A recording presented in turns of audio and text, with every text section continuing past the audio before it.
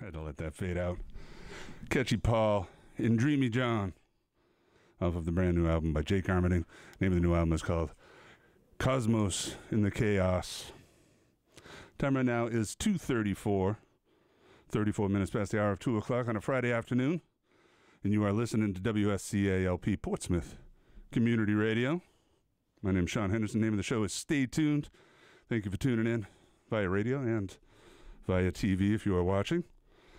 Today's guest, coincidentally enough, where I just played that song, is Jake Armerding himself. Hey, Jake, let me make sure you're up here. Check, check. Thank you for having me. You betcha. All right. Thanks for coming in. You sounded good. Yeah. Glad to be here. Well, it's a pleasure. It's a pleasure to have you. And first thing I want to say is I listened to the album on the way down from work, driving down to the station today. I got it yesterday.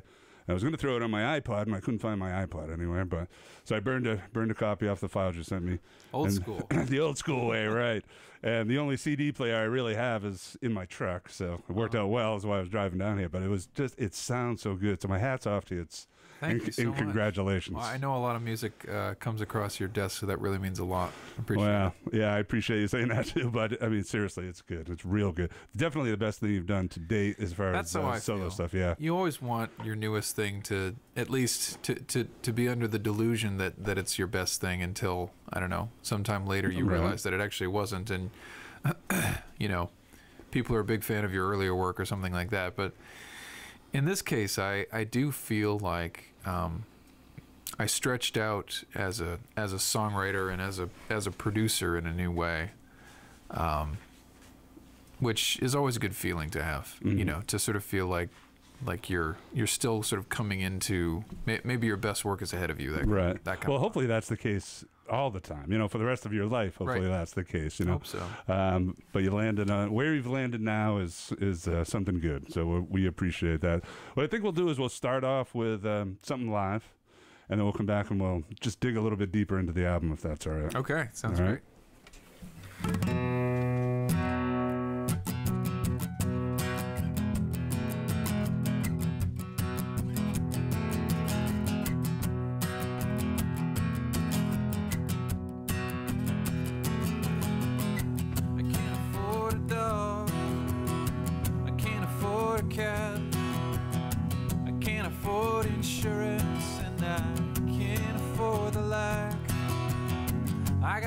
Of rent that I can't afford to pay. Every single cent I make goes straight to Sally Mae. But I got what I need, and I've got you, and I've got you. I can't afford to marry, I can't afford the ring, for the church with the air conditioning. I can't afford the suit, and I can't afford the shoes. I'm only singing country 'cause I can't afford the blues. And I've got what I need, and I've got you, I've got you.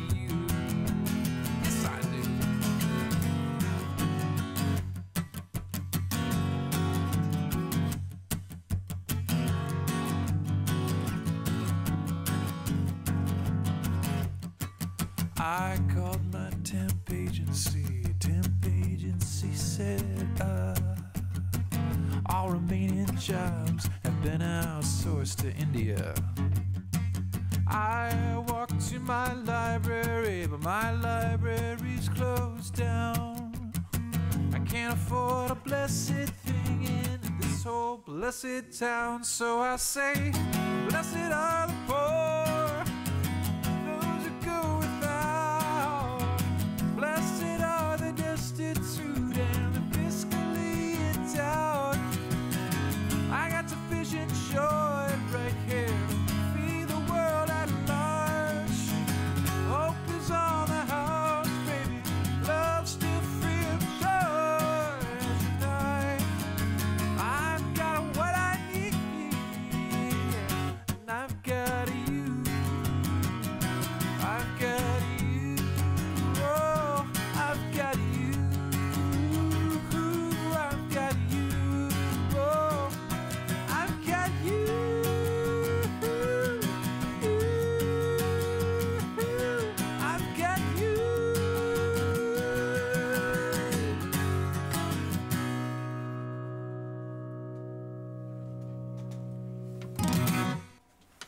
Very nice. Jake Armerding live in the WSCA studios. A song dedicated to each and every one of you. And Blessed Are the Poor of the brand new album, Cosmos in the Chaos. Jake Armerding live in the WSCA studios. Fantastic. That was actually, I made a list as I was driving. I wrote like little notes on all the songs. And that was one of my songs I wrote right beside a request. Oh, great. So I was going to request that one. So you must have been reading my mind. Great I like minds, that. right. Great minds think alike. And I love the line, fiscally endowed. Oh. That was good. I wanted to, let's talk about the album a little bit. Sixth album, right? Is that your sixth solo album? And I know you've worked with, we can get into talking about that in a little bit. You've worked with, well, you've worked with a lot of people, but you recorded with Dad. And you got a few other projects on the side. But this is your sixth solo album. And how long between the last one? The last one was Songs in Stained Glass? Or? Quite a while, yeah. I actually, I put a couple out at once, which I wouldn't recommend to anyone. Yeah. You kind of become an insane person for a while. But I decided to put out a digital album that was called Songs in Stained Glass, and then very shortly thereafter I put out, I guess, a more traditional format and traditional subject matter kind of record. It was all love songs called Her. And those both came out in the spring of 2009. So it was maybe a year later, little less than a year, I put out an EP with a duo that I was playing with. The Barnstar CD, this other band I played with, Barnstar, that CD came out, I think, the next year. And then it was the year after that I started doing a project that eventually compiled the songs for this record. So it was kind of like, it was strange. I was reflecting the other day, I was noticing that technically it's been 4 years since I put out a full-length record, but it doesn't feel like it because the whole time in between has been totally full of full of recording projects, not just touring or anything like that, but just lots and lots and lots of recording, just no full-length records. Right. Now I know you play with a lot of people. Have you, other than those projects that you've worked on that were yours, have you recorded with other people as well? Because that's something that's, yeah, as a studio musician, I know you've done that as well. Right. I'll do a bunch of sessions every year, typically. So yeah, I'll wind up on far-flung kind of projects. You know, whoever calls, really. Right. You know, I'm kind of a yes man when it comes to session work, because it's, well, and you are, as my mother used to say, you're like a sponge. You know, you fit in anywhere. You know? Right. and that's a good thing. That's a compliment for sure, especially in the musical world. It doesn't matter. And I think being able to diversify absolutely is such a crucial, such a crucial element to being able to be full time in the industry. So, and I think it reflects in this album, actually, as I was listening to it on the way down here. It isn't, you know, people put out albums nowadays that are just, well, I guess they always have. You know, there's a certain sound. You know, and this album kind of you take it different places. Yeah, it's. I guess it's all over the map as much as any of my other ones, just because I've never really been able to limit myself to a certain genre, because I grew up with such diverse tastes in music. You know, I was taking classical violin lessons, you know, falling asleep either to 80s top 40 pop radio or the sound of my dad practicing his mandolin playing bluegrass songs. So it's like, you know, just those three influences right there, those are still, I guess, my primary influences. Right. Like I didn't have a strong, for example, jazz influence as a little kid, but started to get more into that kind of thing later. So right. You're an explorer as well. Yeah. It's like limiting yourself to one section of the library, you know, like why would you do that? Well, that's a good point. Not everyone likes, you know, nature books or whatever, you know. True. So True. I mean, they stick to what they know. But there's got to be one great nature book that we should all read. You know. That's true. That's a good point. Well, you're definitely you're exploring nature on this, and I guess that's the title of Cosmos in the Chaos. Probably reflects that. I wanted to ask you about because you said you started practicing classical violin, and you started that very young. Very young. And young, for all you inspiring musicians out there, is like 4. Yeah. So you can start violin very, very young. Yeah. They make tiny little violins. You've probably seen them. Yeah, well, yeah. I mean, I can have the perfect fit violin. It doesn't mean I'm going to be able to play it. So, as a 4-year-old, that's doing something pretty good. And the fact that you would stick with it, is that something that you were doing classical for one, and you stuck with it, and obviously it grabbed you? Were you steered in that direction? How did you actually get into it in the first place? I know Dad's a musician, but yeah, my dad started me. and he leaned you down the classical route, or? Well, it was more that that maybe that was the Suzuki method, which is what I started on, is just a great primer for any kid whose parents might want to start him or her on music. And what is that? What is a Suzuki? Well, it was pioneered by, I believe, he was Japanese, a teacher, a fairly famous violin teacher named Suzuki, and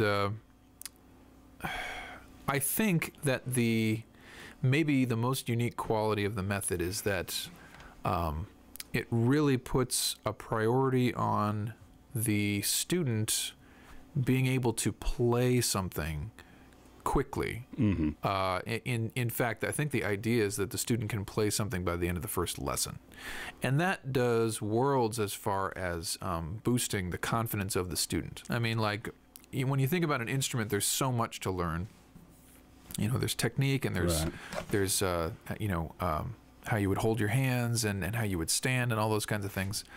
And there's many other great things about the method that someone wiser than myself will talk about. But I know for a fact that one of the big selling points, and one of the reasons it's been so successful, is that it's a lot of ear training.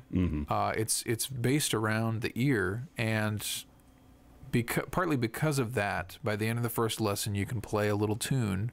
You don't sound very good, but you know, you don't care about that. You just care that you can, you can already recognize it, right? You can already play a tune, a little piece, that kind of a thing. And so I think that really helps to keep kids going with it. So maybe it's so famous and it's so popular because its students are the only ones who have continued. Well, maybe so, right? Well, that's good. Well, I'm glad that your father was wise enough to introduce you to that. Yeah, I mean, I think he saw musical capacity in me, or he wouldn't have started me there. Do you have other siblings?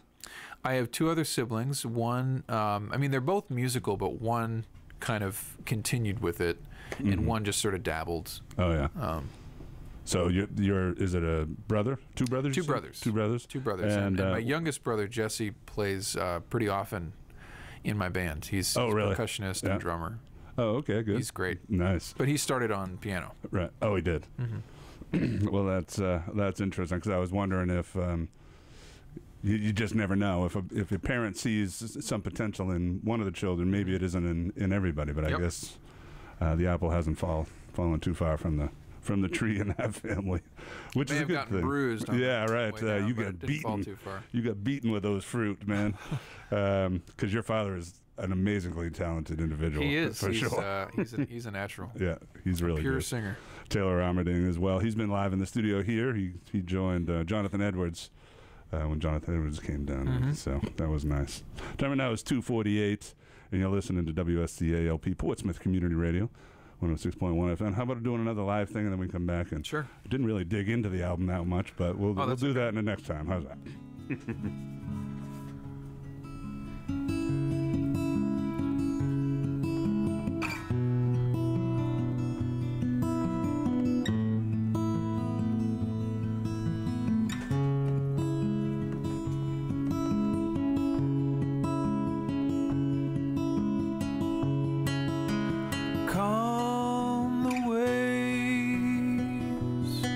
Make straight my bearing, far as the curse is found, the news of fate keeps me from harbor despair to port despair starboard. I'm going down. Mayday, mayday.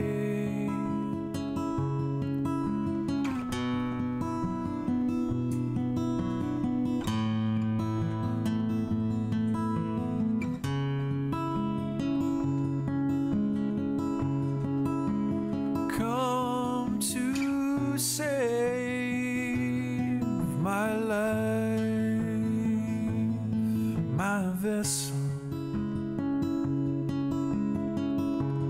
Lost in a waylay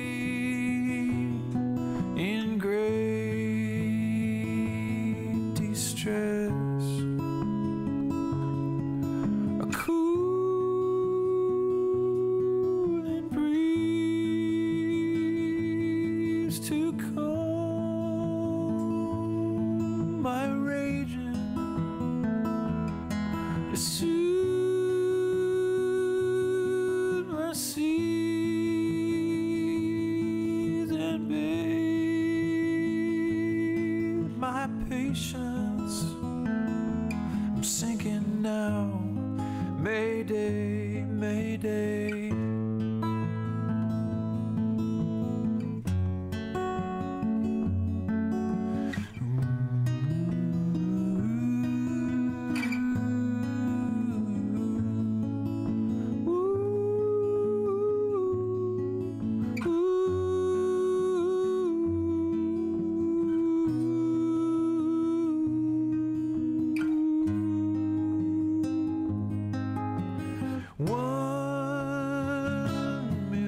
Strong, now lost in weakness, singing a song I know so well. The tune is slow.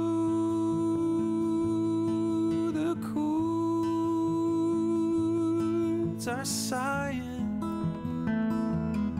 of pain that passes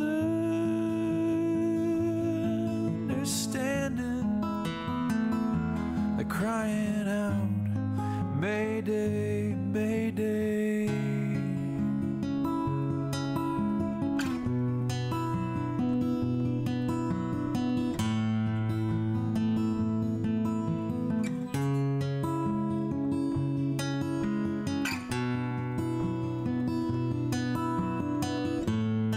Mayday, mayday.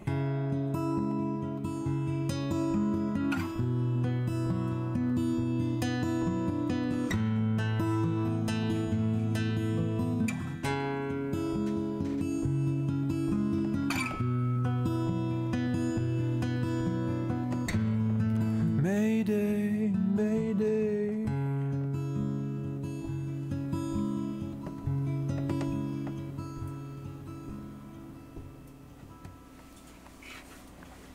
Very nice. Brilliant. That's really nice. Thanks. You. What's the name of that song? Mayday. Oh, that's what I assumed. That's what I assumed, but for some reason I wasn't. Got it. I mean, actually, it says Mayday right in here, but for some reason when I was looking at that, I couldn't see it. Mm-hmm. I don't know why I couldn't see it, so I was like, maybe I didn't hear that song.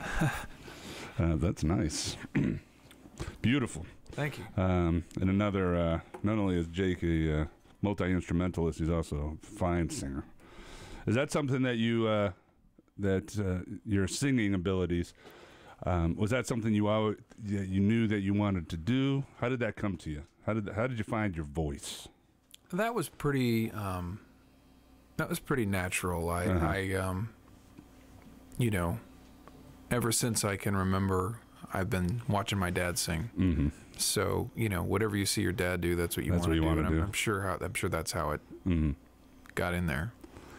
You know, I don't consider myself the kind of singer, the level of singer that he is, but also the kind of singer he is. I'm a pretty different singer. And so it was an interesting process of kind of finding my own voice. I mean, even having found it, I can't do half the things he can do, but I kind of like the sound of my voice for the stuff that I began writing, I guess.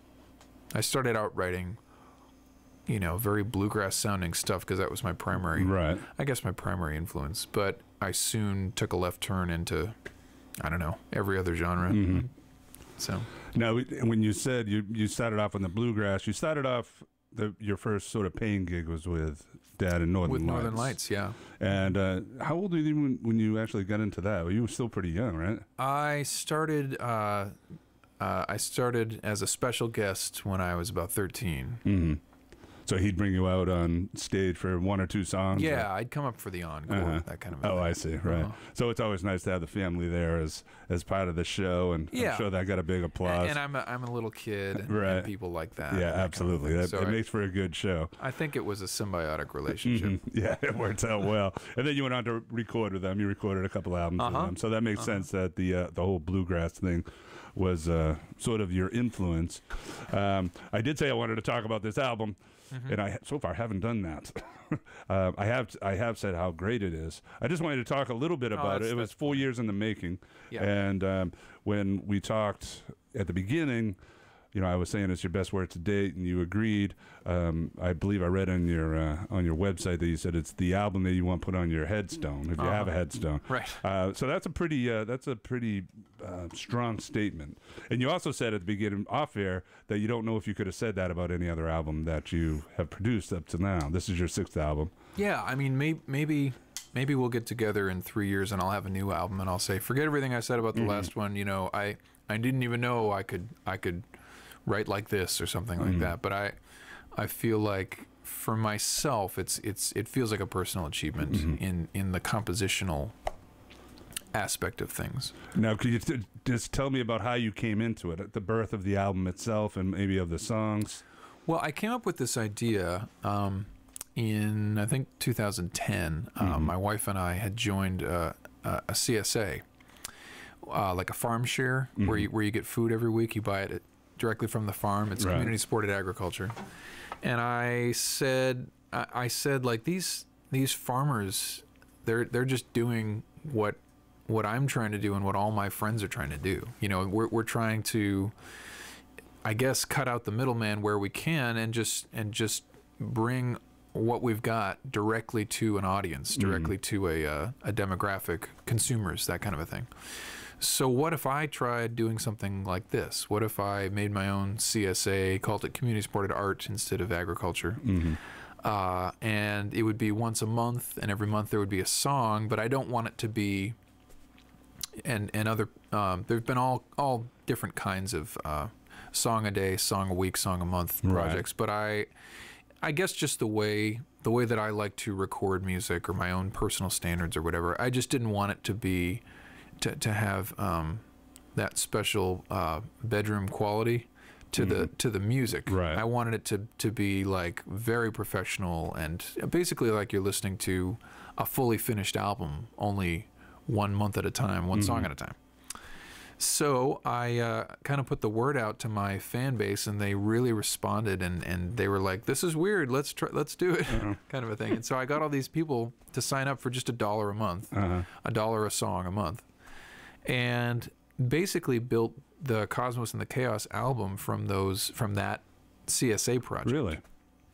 So all these songs were basically sent out. They're all CSA songs. Yeah. So is there 12 songs on here? There's 11 songs. 10 of them are from the 2012 CSA, and then I've kept it going because it worked and people like it. And so one of the songs, in fact, the one I was thinking of playing next, is from January 2013. So that's to me, that's amazing in the sense on how this album sounds. I mean, the production on this album is just great. Well, thank you. appreciate it. I mean, we had to go back and do a little bit of tweaking, and we remastered the whole thing in order to have what's the word I'm looking for, like a through line. That's what consistency, kind of, yeah. I guess. Yeah, cohesion. Thanks. So, I mean, and two, you produce a song differently depending on whether it's going to be part of a whole, which is to say, you know, part of an album, or if it's just sort of a standalone track on its own. And that's what these were. They were meant to just sort of stand on their own as songs. I guess with the tip of the hat towards the iTunes generation. I mean, we're much more about songs these days than we are about albums. Than album as a whole, right? But, you know, typical of me, I guess I wanted both. So I put out the songs, and then I made an album from the songs. But I had to go back and rework the songs a little bit to make sure that they all fit together. Right.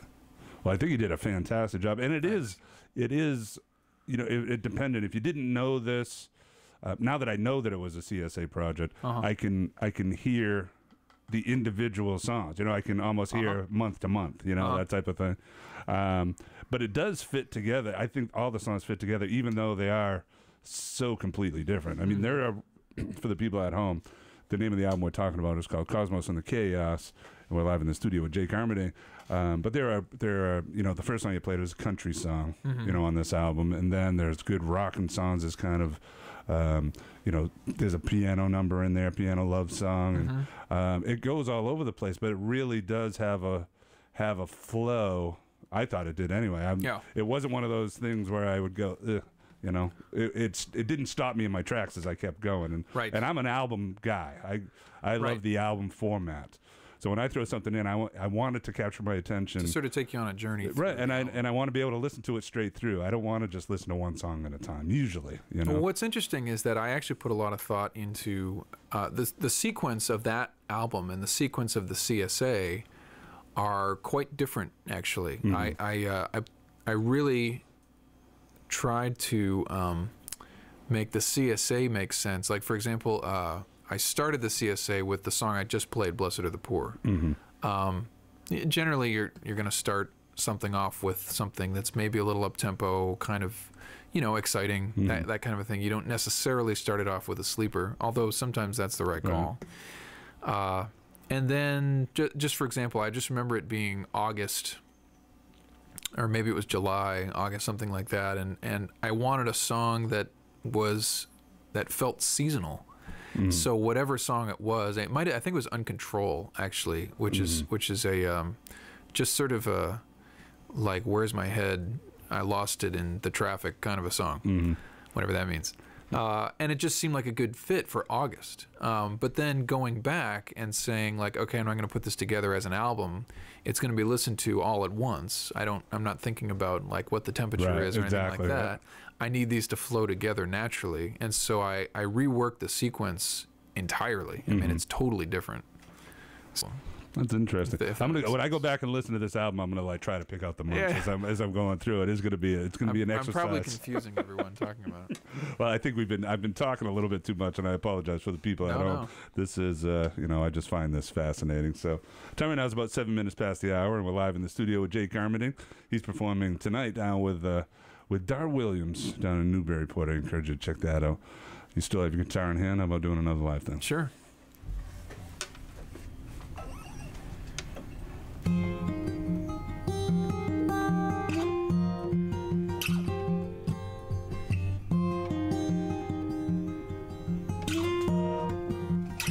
I drifted down, I lost my breath, but the blue all around was lovely in death, and my soul rose up and across the sea as my body drowned. I found that I could breathe, but the air up here is clear. I'll be back tomorrow, I ain't going anywhere. I'll take my time I ain't even in my right mind.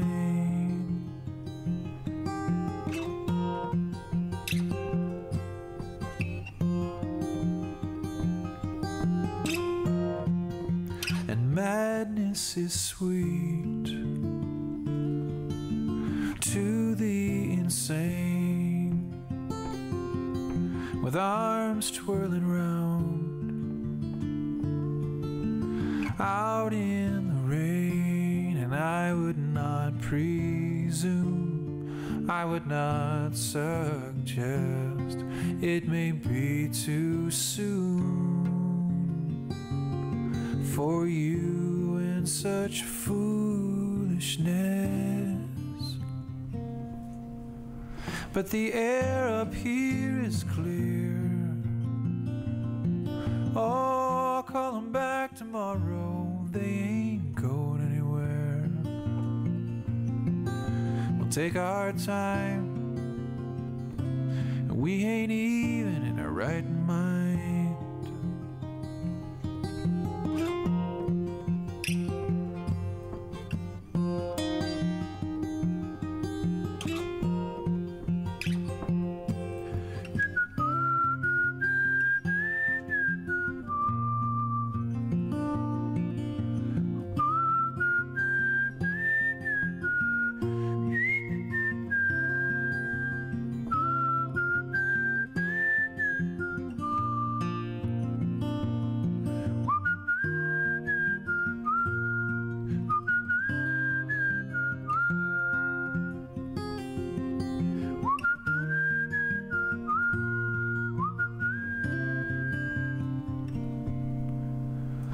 And the air up here is clear.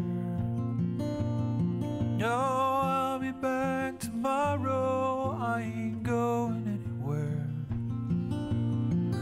I'll take my time, I ain't even in my right mind.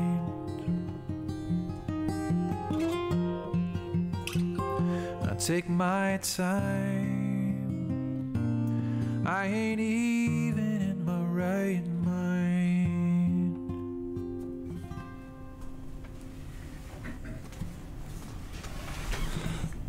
Very nice. Thanks. Sorry about Excuse that me. guitar. It was a little out of tune. It's all right. I'm used to that here. It is live music after all. Time right now is Close enough for folk. That's right. It's 11 minutes past the hour, 3 o'clock, and that was My Right Mind by Jake Armerding. And as I said, he's performing tonight down in Newburyport along with Dar Williams. And I like that. Madness is sweet to the insane. Yeah. And I'm a word guy too. I love it when people come in here and they talk about the craft of writing the song other than in the music, and just wanted to just dig into that a little bit. Like that, those lines stick out to me, you know, like fiscally endowed. That was another one, you know, it was just a great term. I hadn't heard it before and I really liked it. Yeah. And when I'm writing, if I come up with a certain line like that, I love it. Uh-huh. And I'm wondering how it makes how my that. whole day. Oh yeah, I bet. Absolutely. So how do you write? Is it a hit and miss thing? Do you have a practice? Are you regimented? Or are you not? I'm not an incredibly disciplined person. No. I'm really not. I try to write when I always try to write when I feel like it, and I also try to write when I don't feel like it, which is most of the time. Mm-hmm. Yeah. It's just so hard for me to write because I have that same perfectionist gene that any artist probably has, or at least most of them.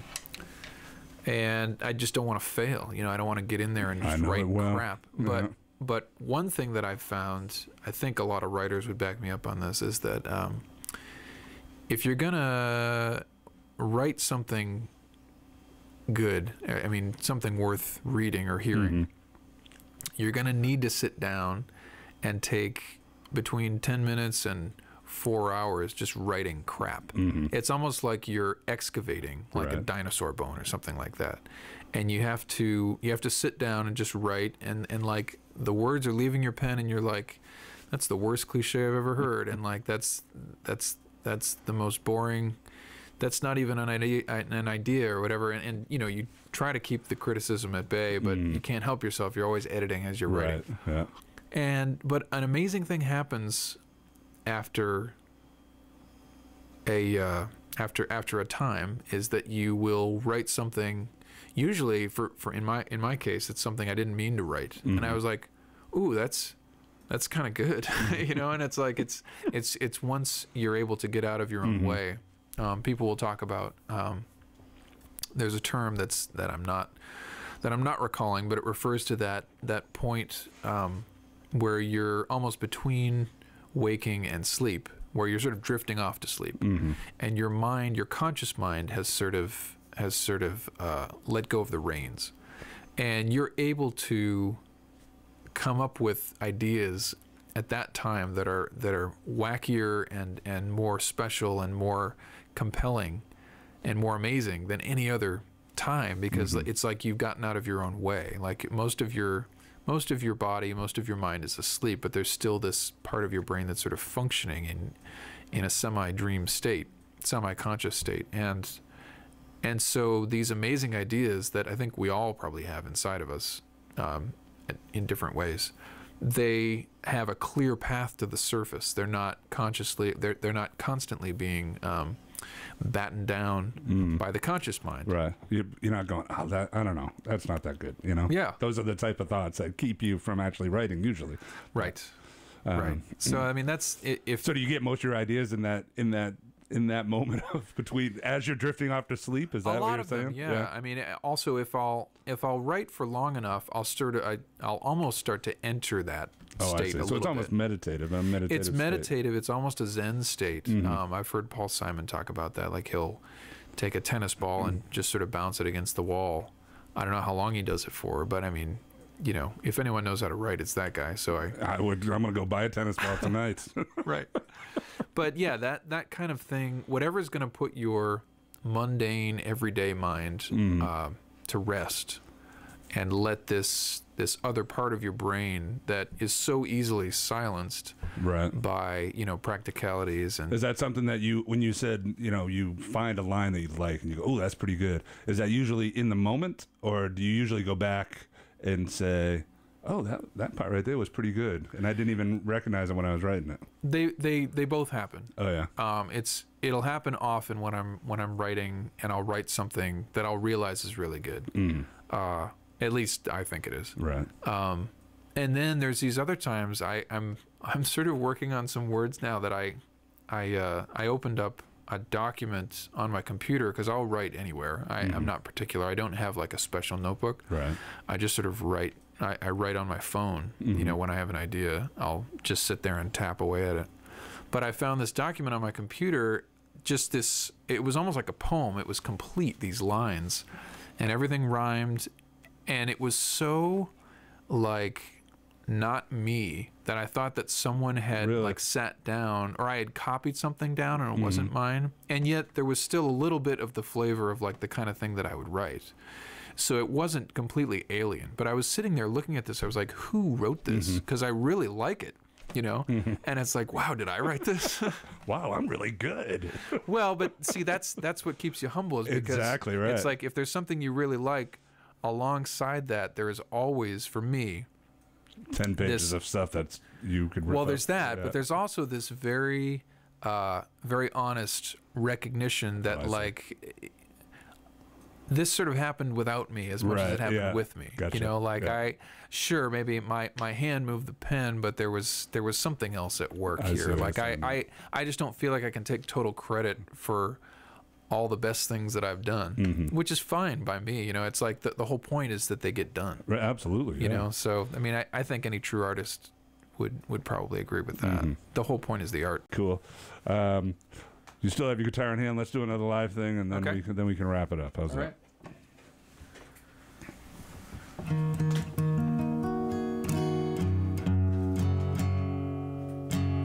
Or does it make sense to do a fiddle tune?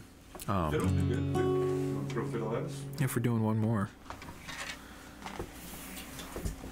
Well, we'll do 2 more songs. This one and then another one. Oh, great. Yeah. So, but however you want to do it.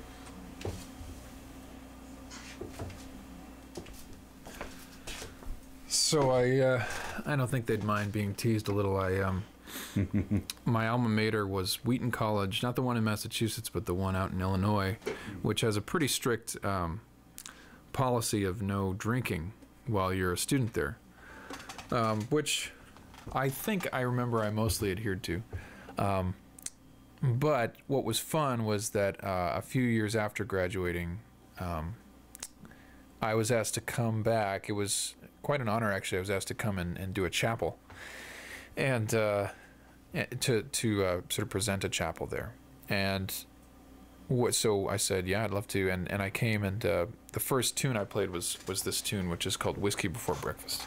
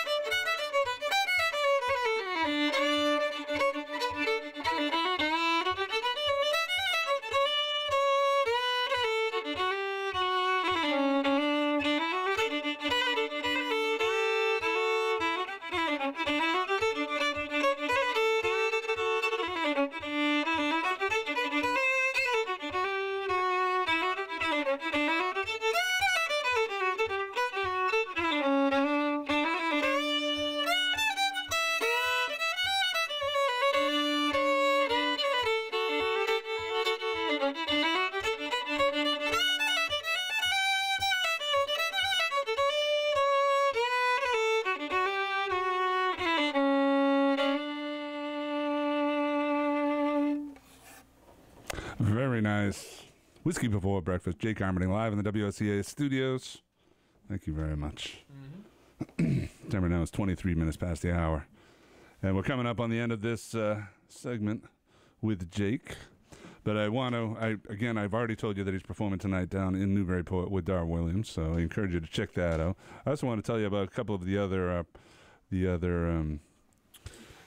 projects that he's involved in. One is a group called Barnstar. He mentioned it a little while ago. That's that album right there. Machiavelli's in this band, and Machiavelli's actually on Cosmos and the Chaos as well. And he's a big collaborator of yours throughout. Whenever I can. Yeah, that's wise. I rope that guy in. Yeah, he's a super talented. I love Mark. Beast. And this album, and another.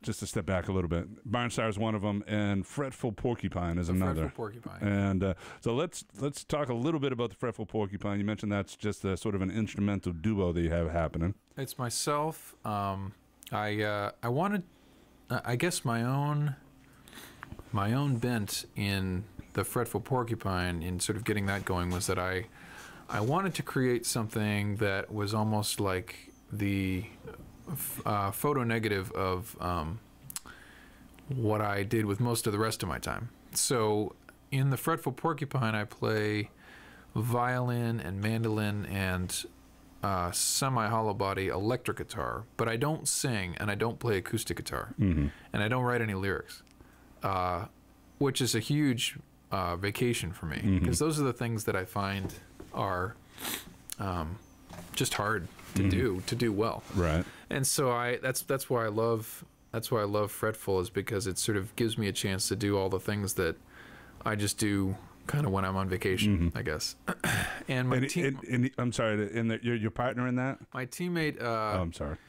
Is Kevin Gosa, and he is a saxophonist, and he plays tenor sax and alto sax and soprano sax, each one with amazing skill and amazing musicality. And it was a real joke on me to meet Kevin and to start playing together and immediately deciding to form an ensemble, which is, you know, what happens when you find one of those people who's just such a great match for you. Because never in a million years did I think I would even have a saxophone on my record, let alone like be in a band with one. You know, like I was very opposed to that idea.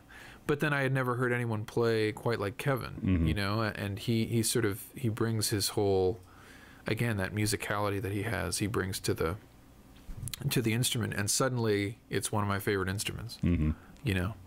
Well, there is nothing like a sax, especially when it's played really well. So I'm looking forward to hearing some of that stuff. Now, do you tour with that at all? I mean, I know you don't tour with it, but do you play out much? We do. It's pretty rare because we decided to sort of gear ourselves a little more toward the, how should I say, the more institutional type venues, like we're doing colleges, and we do some churches, and we do some conferences and things like that. Interesting, yeah. The sound doesn't really come across in a like a bar or a coffee house type setting, as well as, you know, kind of the rest of the stuff that I do, guitar based, lyrical based, that kind of a thing. It's pretty heady stuff, although, you know, not for its own sake. We're just sort of that's what we wind up. That's what you're doing, right? Well, it sounds like fun, and that's good for you to have that. It's a great time to have that release. And Barnstar, as I said, you're joined by Macarelli and Zach Hickman. Is he in the band? Oh, yeah. Zach's in the band too. Who else is in the band? It's kind of Zach's band, actually. Oh, is it? He's certainly the ringleader. It's Zach Hickman, Macarelli, my dad, Taylor. Oh yeah, I didn't know he was in it. Armerding, yep. He's holding down mandolin and tenor vocal duties, and then Charlie Rose is playing banjo. Great. He's a great instrumentalist as well. He's great. He's very good. And I know you guys are getting out there. You're probably doing more of this than you are the Fretful Porcupine with the Barnstar. They're about tied, actually. Oh, really? It's really hard. Barnstar has a tough time aligning. I imagine. It's Barnstars. Right. There's just, everyone's got so many projects that they're involved with. I mean, each of the musicians is pretty in demand and is sort of has their own career going, that kind of a thing. And so whenever we can scrape out a date, it's just a huge party. Yeah, it sounds like fun. And they're all cover songs, right? I mean, is that that's not true. There's at least 4 or 5 instrumentals. Originals. Oh yeah. Macarelli contributes, I think, 2 or 3, and then my dad has one as well. Oh yeah. Okay, I'll look into that. Good. Well, that sounds like fun. I know Mark had talked about that. I never picked up the album. I'm glad you brought that. It's a great record. I can say that because I'm only a fifth of the band, but it's fantastic stuff. Yeah. And it's just a ball when we get together. Oh, good for you. I'm glad you're having fun. I'm glad when you're having fun in everything you're doing, actually. Yeah. And the name of the new album is called Cosmos in the Chaos. Brand spanking new. That's what it looks like there for the people at home. And that is a great album, too. If you want to learn more about Jake, go to jakearmerding.com. And I encourage you to check out the CSA thing that's on Jake's website. And one question I had to go back to the CSA. You said all of these people are paying so much a month to be part of your CSA. Right. And at the end of it, you produced an album with all those songs. Is there anything special that I get? I mean, it's all special. Don't get me wrong. But now I'm buying this album when I've already got all the songs. You know what I mean? Well, as part of CSA, is there any other advantages? I want to sell it as best I can to the people at home. No. I see exactly what you're saying. Well, there wasn't. Yes and no. Like last year, if you had that album in hand, which you couldn't because it wasn't made yet, there was really no advantage. But this year, for one thing, the CSA is a new song every month from me. So there's going to be songs that you're getting as part of the CSA that aren't on that. Right, they aren't going to be on album. But are they all going to end up on future albums, you think? Or? No, I don't think they are, actually. I wanted to do it with the first round. But I think future albums will be kind of culled from that, because I'm not going to put on an album every year. Right. That's just too much too much for me. And then the other thing that I decided to do this time around in the 2013 edition was to include other artists. So I've got 2 different kinds of boxes that you can sign up for. There's one that I just am calling the Jake box, which is just a song of mine and a photo from an artist in Minneapolis who's kind of representing each month. And then the other box is called the Garden box. So that has the song of mine, the photo, plus 2 more visual works of art and 2 more songs. No, I'm sorry, 3 more audio pieces. There's a song from the Fretful Porcupines album, which is being built this year, month by month. And then there's 2 other sort of floating artists, of which Barnstar is probably going to be one. Oh, right. Oh, that's fantastic. So, yeah, that box costs a little more, but you sort of get this mini smorgasbord. Right. And it's a constant flow of art into your, into your life. Into your life, yeah. Yeah, so if people... and it's easy. So you just sign up for it. And actually, the site is called musicisfood.org. And that's the idea, is that just it's almost like, I mean, it sounds a little healthy, but it's almost like nourishment, like getting new fresh art every month is a good thing for your soul. I'd like to think. So I say that every week here. I mean, really do. That's what we're on. It is, especially live music here, and that's the reason we present it here. But hopefully the people at home will go out and pick up Cosmos in the Chaos. And then if you go out and pick up Cosmos in the Chaos, that'll give you an idea of what you can expect at the CSA every month. And if that sounds like something you want to do, I encourage you to do it. I'm going to do it. So just so you know, you can be expecting my... All right. My credit card number coming across your computer at any moment. Time right now is 3:32. I'll be sure to share that with all your listeners. Yeah, I appreciate that. Thanks. That and a quarter will get you a coffee. But we have time for one more song, I guess. You want to throw one at us? And then I'll end with a song off of the album.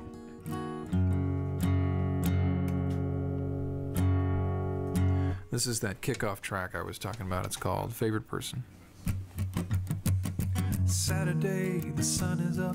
Down the bakery, get a cup. Walking down the subway grates. Wipe the sugar off my face. I hit the stairs, jumping down. Feel the breeze, the underground. 7 stops are in the way. Till I see your face and say, I love you. Oh, I love you.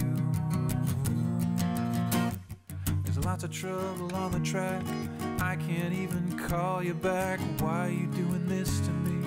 In my mind's eye, I can see you waiting for me at the Met. Stuck at Broadway, Lafayette. It isn't right, it isn't fair that I am here and you are there when you're my favorite person in this world. I cherish you.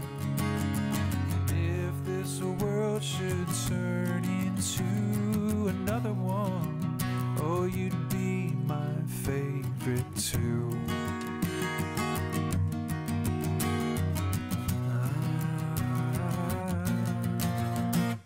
Then all at once you were there. You found me down in Union Square, and all the people pass away as you and I begin the day. Coffee smoking, shafts of sun that glancing off your haircut.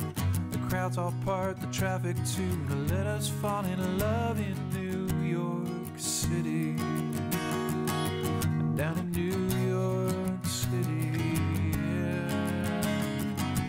When the theater isn't good, when you grin and say you could go for wine at Mademoiselle's, we sneak out like infidels, and later on the 1, 2, 3, I hold on and you hold me. The train it starts, screaming gears. You put your hands over my ears, and you're my favorite person in this world. I cherish you. And if this world should turn into another one, oh, you'd be my favorite too. Be my favorite,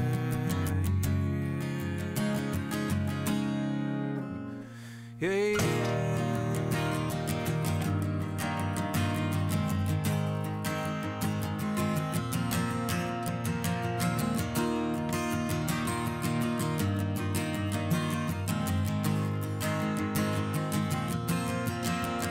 Oh,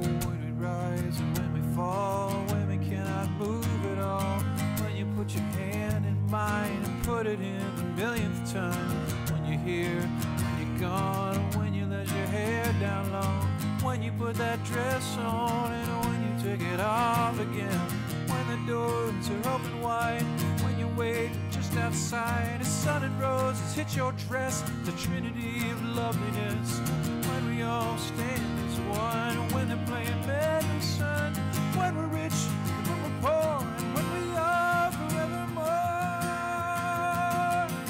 You're my favorite person in this world. Oh, I cherish you. If this world should turn into another one, oh, you'd be my favorite too.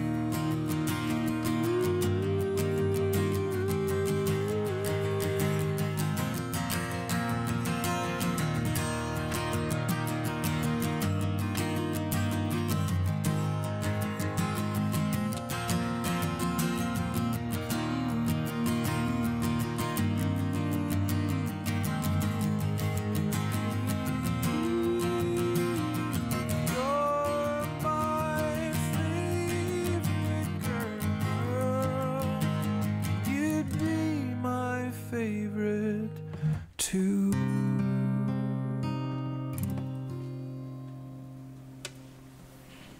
Fantastic. Song called Favorite Person. That was Jake Armerding live in the WSCA studios. And that you can hear that song off his brand new album called Cosmos in the Chaos. Well, I can't thank you enough for coming in, my friend. It was it's great. great to be here. Thank you for asking me. And for the people at home, Jake's performing down in Newburyport tonight, so I encourage you to go check him out with Dar Williams. Go to jakearmerding.com if you want to learn more about him, learn about him, his music, the CSA program that he's involved in, or anything for that matter. You can go there and check him out. What I think I'm going to do is play a cut off of Cosmos in the Chaos right now. The name of this song is called Why Have You Forsaken Me? And it's a great song. It's definitely my favorite song on the album, tied with a couple of others. So I want to thank everyone for tuning in. I want to thank Steve, my camera guy, for being here today. I want to thank you for listening. I want to thank you for watching. It's a pleasure. And this is Why Have You Forsaken Me? I've been on the run for 3 days.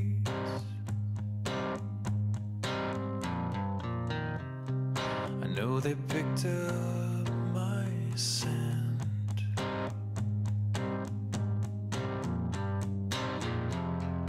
I can hear them crying out which way I went.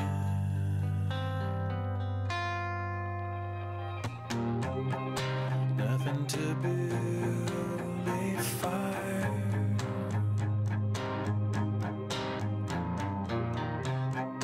Nothing to make my stand.